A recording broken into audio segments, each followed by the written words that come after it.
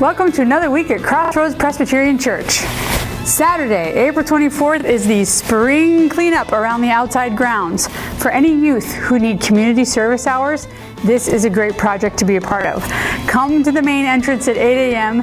and at noon, the Church Life Ministry team was going to grill brats and hot dogs to provide a free lunch for all of the workers.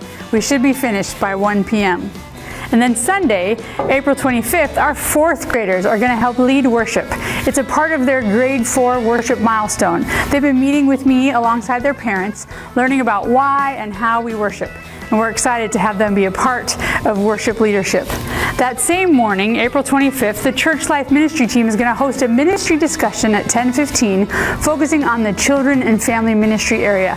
Come and join us in the CLC to learn more about our children and family. It's a super important area of ministry at Crossroads. Speaking of children and family ministry, Vacation Bible School planning is underway. Crossroads is excited to host an in-person, outdoors Vacation Bible School Week, June 14 through 20. It's the Rocky Railway VBS Week. The kids will discover that through life's ups and downs, the power of Jesus pulls us through. In order for us to make this experience a success, we need your help. Our main need can be solved by donating money via text to help us purchase tents because we're going to be outside.